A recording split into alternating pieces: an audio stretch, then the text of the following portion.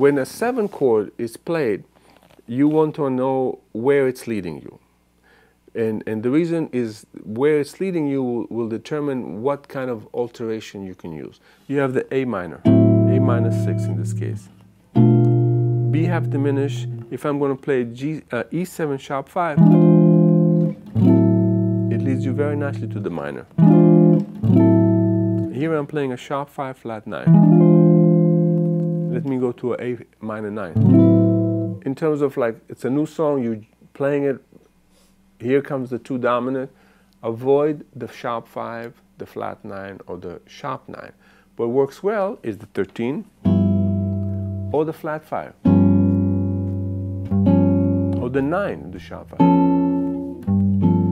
or the 13 with a 9. And the 13 to the flat 5, it's a very nice progression. With the minor, you have the options, you have more options of color notes than the major. The bridge is A minor 6, 2, 5, back to F minor 6. So I'm going to just take this example. I'm going to use those different variations. You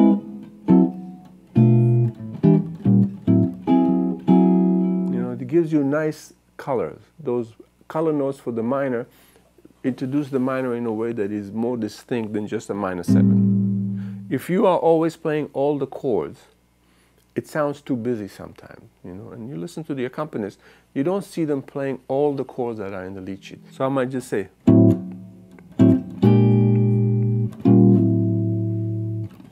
now just the 5 to take me to G minor. So by understanding the harmonic progression, you're actually allowing yourself to make choices that are not on the page, but still fulfill the progression that is supposed to be played there.